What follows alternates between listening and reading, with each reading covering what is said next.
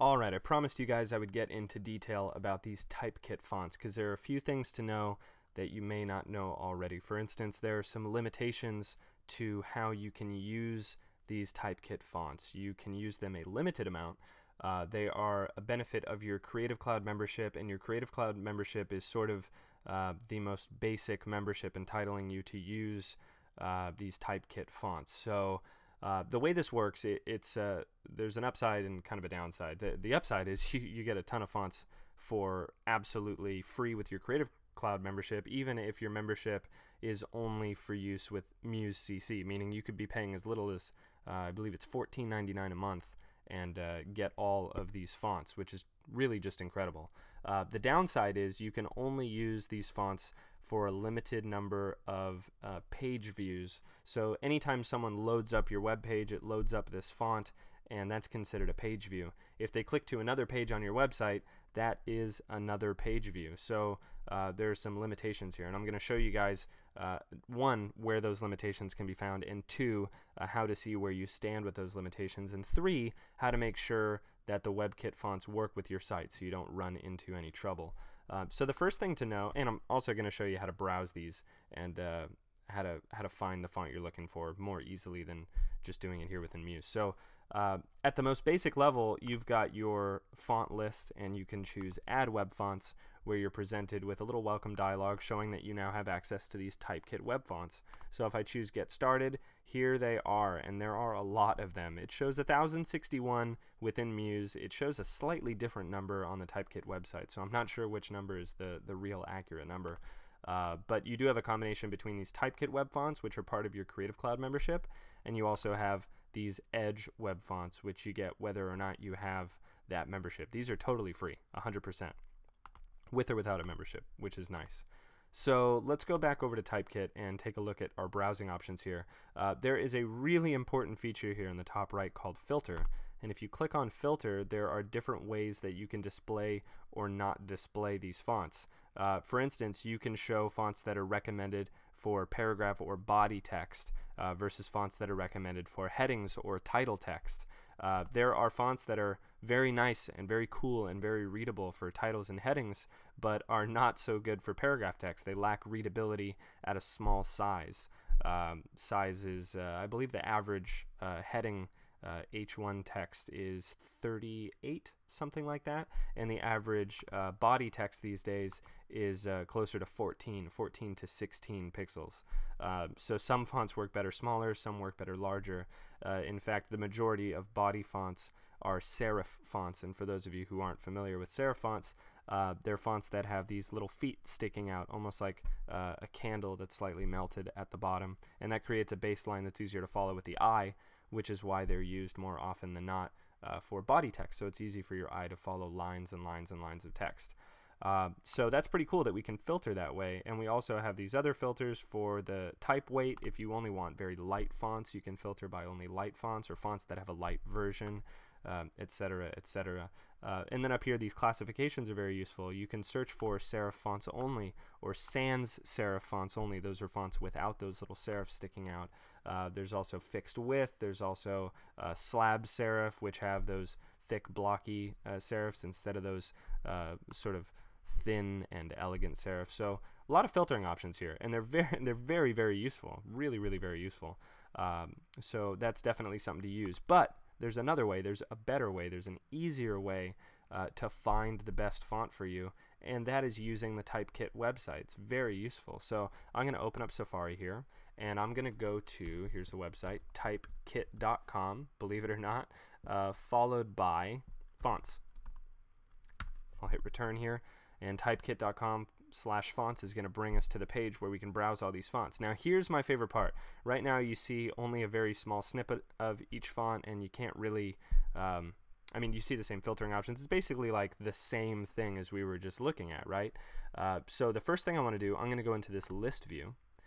The next thing I want to do is I can type what it is that I want to say. So if I want to say Muse Resources, I can actually see Muse Resources written out in each respective font, and I can also make the text bigger or smaller. So if this is for a small little title, I can make sure that this is nicely readable at that small little title size. And I can also sort by featured or newest or alphabetically by name. I could also do a search for a font if I know what font I'm looking for. And another really cool part is if I find something I like and I'm not sure what I'm going to do with it, I can just click on this little heart and it adds it to my favorites. So later I can go to my favorites and I can see those fonts, whether or not they show up in Muse, or if someone asks me, hey, what was that font you used? I can just hop on typekit.com from any computer in the world. I can see my fonts that I've favorited, and it's really easy to remain intact with my fonts, in contact with my fonts, so I'm not losing track of things all the time. Because I don't know about you guys, if you guys have ever worked at a design agency where files are going around, you guys know that fonts can be an issue, and that people say, hey, what's this font? Do you have this font? Do you have that font? Then you got group emails going out asking who has what font. So this can make it easier for you to solve those situations, so that little heart's very helpful. But really the best thing about this is I get to see what I want to write at the size I want to write it in the font that I might want to write it in, and I get to make that decision and know that it's the right decision before I continue. Now here's another thing. I talked about these limitations earlier, and those limitations can be found under the account tab in the top right. So you'll want to be signed in. I'm signed in here. If you weren't signed in, it would say sign in here. And I'm going to go to account now that I'm signed in.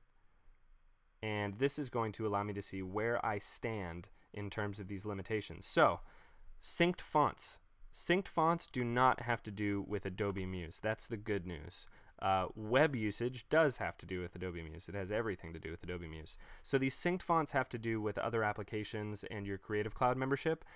So for instance, when you want to use a font with Photoshop, or you want to use a font with Illustrator, you've got to sync it through your Creative Cloud membership, and it goes through the Creative Cloud app up here at the top, and then you've got to deal with, having or not having the fonts that you need and getting rid of the ones that you don't need so you don't hit this limit. We don't have to worry about that. The ones that show up in Muse don't actually seem to affect this limit, which is really cool. We have to worry about this one, the monthly page view limit. So if you're doing, let's say you're using your account to build a website for a client, and this client doesn't mention the fact that they're really, really popular, and you have no idea what kind of traffic to expect, but they get 250,000 page views a month. If that is the case, then you're quickly going to use up a lot of your account's page view limit. So if you put this on a couple of client websites, boom, your account's already toast. So that's not necessarily a good thing. So be careful where you use these fonts, and be careful how you affect this limit. And you can come log in and you can come look at this. So as far as websites go, you can use as many websites as you want, as long as you don't go over this total limit. And fonts per website, also unlimited, so you can use that however you want. You can have as many fonts on as many websites as you want. So it's really cool. So it's relatively unlimited, but again, sites with a lot of traffic, you can go over on this limit. More good news, because I'm sure a lot of you guys are thinking, oh crap, I'm going to go over that limit, and when I do, all of my text is going to disappear, or my client's text is going to disappear, and I'm in big trouble. But in the Adobe documentation regarding these limits, they say that if you go over the limit consistently, if you go over the limit, say, several months in a row, they will email you suggesting that you upgrade plans, and then action will be taken if you don't comply. So the idea is do a good job. If you do a bad job, your stuff's not just going to disappear overnight, but try to do a good job with staying within this limit. One more technical thing with these Typekit fonts before you guys run off and play with them. If your site is hosted at multiple URLs, multiple domain names, and you publish to those multiple domain names, or let's say you have a vanity URL and some people visit from that URL, some people visit from another URL, one might be a shorter URL, one might be a longer URL, etc., etc. There's a new feature of Muse that is a technical thing, and it's when you go to publish this site, no matter how you go about publishing your site, you are asked for the site URL in the publishing process. And the idea is now, for Typekit to work properly and for the sitemap of the site to be generated properly, you must include all of the URLs where this site will be published and found.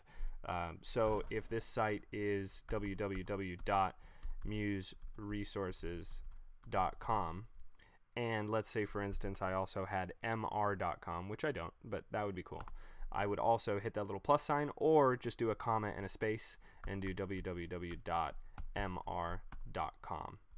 So you got to include all those URLs in there, or else it will not work properly. So make sure to do that. And then when you publish your site, all the fonts just work. They link up automatically. It does it over the internet. I'm sure lots of magic involved, and then you're good to go. That's it. So just start picking your fonts and having fun. So remember, typekit.com/fonts. It's going to be easier to browse your fonts that way. When you find something that works for you, come back to Muse, do a search for that font, and you are good to go. So hopefully you guys enjoyed this tutorial, and hopefully you learned something that you didn't know otherwise. And if you did, please subscribe if you haven't already. I have more stuff coming soon.